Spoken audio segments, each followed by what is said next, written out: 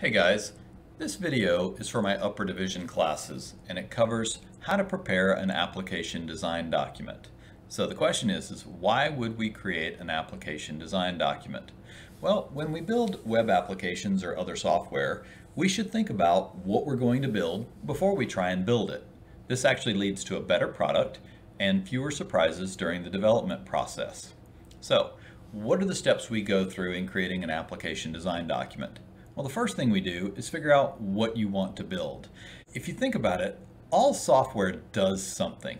It either automates work or facilitates communication or stores data for you to retrieve later. So all software has some sort of function, and we want to figure out what that function is before we start trying to build it. So for example, a calendar app. It shows a calendar, shows you what day a particular date falls on for any particular year. It stores events in a calendar. It notifies you of the events. In fact, if we think about it, a calendar could do a lot of things. You as the software developer, if you're building a calendar, have to figure out where you want to stop adding features. So this is where figuring out what you want to build comes in as the first step. So second, once you figure out what you're going to build, you need to figure out how the software or the application is going to do what you want it to do. So if you think about it, each feature does something a certain way, and the way it's done is determined by a bunch of different factors. Things like the platform it runs on, the user interface, and so on. So take, for example, desktop applications versus mobile applications versus, say, an Amazon Echo. They can all do the same thing, but they do it in different ways. And that means that the user interface itself works in different ways. So some are point and click, some are voice activated, and some might have gestures like the old Xbox Connect. So in this example, we're actually building a web application. So we know that it's going to be running on a web server and it's going to be point and click in the browser. But that doesn't tell us everything. So for example, we need to know how many web pages are there going to be in our application. What will the web pages look like? How are they going to be laid out? Will there be a header? Will there be a footer? And so on. How are we going to handle navigation from one page to the next? Or is it going to be a single page application? Should we expect it to work on mobile devices? And if so, how do we handle things like orientation changes where you turn your phone from landscape to portrait? So now is the time to decide on the major details of how, and then we document it. And that's what the Word document I've provided you goes over. You start off with an executive summary, which summarizes the entire document, followed by an overview. The overview is a description of how the application is going to work and what it's going to do. Next, we'll talk about the hardware solution. What type of hardware is this running on? For example, if you're building a web app, you're going to run it on a web server. But where is that web server? Is it in your own data center? Is it on a cloud provider such as Google or Amazon? Is it in your basement? So we figure out where this hardware is located. Then we figure out the software solution. What are we actually going to use for the software? Are we building it in Ruby? Are we building it in PHP or Python? We also need to think about the software solution in terms of the user interface. Take, for example, a mobile device. We need to sketch out what each of the user interfaces looks like. Where do we have menus? Where do we have input boxes? Where do we have buttons? We also need to think about when we turn the phone sideways. If we're doing mobile devices, we also would like to consider things like tablets.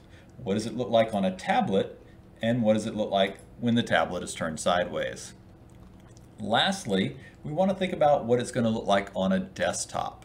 So in this document, each of these are images that you can copy out into an image editing program and then just sketch out what's called a wireframe, where you just draw little boxes and label the boxes showing where everything is going to be. This does not have to be a highly detailed, realistic rendering of the items. It just needs to be little boxes showing where each of the items is going to fall on the screen. At this point, I will point out that if you're building a web interface for something, you really would like to take the mobile first approach. And by this, I mean design for a mobile application on a mobile device, such as a cell phone first, then figure out how you're going to scale it up onto a desktop. Now, Once you have a good idea of what the user interface design looks like, you're going to realize that you have certain dependencies that you have to document. For example, you might do some things in the UI that require JavaScript, and you've decided I want to use jQuery in order to facilitate the interactions with JavaScript. Not a bad idea to use some sort of library to help you do these things. You might decide you want to use Bootstrap for the look and feel, or you might decide you want to use Laravel for security and workflow. Any of these items should be documented in the design document and justified. If you can't justify including it in your design, then you probably shouldn't be using it. Next, we're going to move on to costs. What is it going to cost to actually build this? When I say costs, I'm not just talking about dollars, I'm talking about time. So you should be able to estimate approximately how much labor it's going to take, what development tools you'll need in terms of licensing or purchasing software, maybe hardware to run it on. You'll need different hardware solutions for your development environment, for your QA environment, and eventually for your production environment.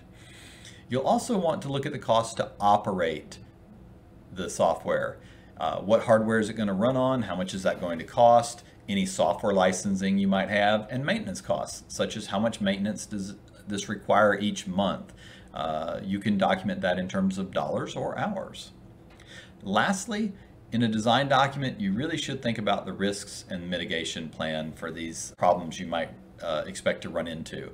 You'll always have risks associated with building and operating a system. So we'd like to take a look at all the major risks, document what they might be, what impacts they might have, and how you plan to mitigate this. So this wraps up the whole idea of a design document. To reinforce what we just went over, the purpose of this document is to figure out what you're going to build before you try and build it, and hopefully to eliminate any surprises.